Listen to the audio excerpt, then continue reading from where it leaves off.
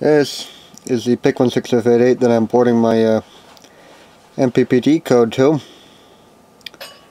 And major milestone today.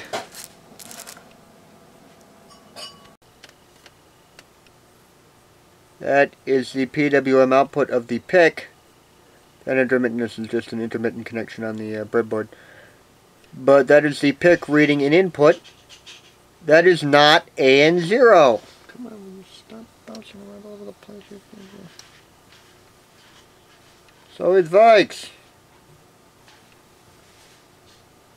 That's getting really annoying.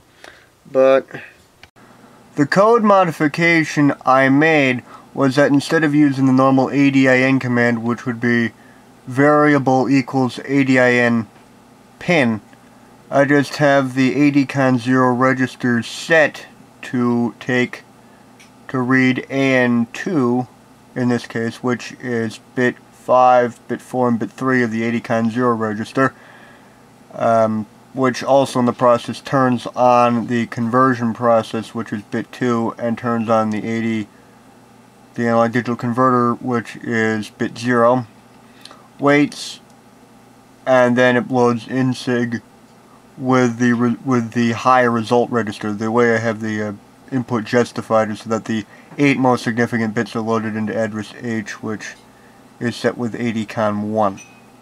Don't remember exactly how it is, it's in the datasheet. But it Vikes. Yay. And what I may try and do is replace the delay MS 2 with just a when ADCON0.2 equals 0, which signifies that the conversion process is done. It goes on to the next thing, but that's for later.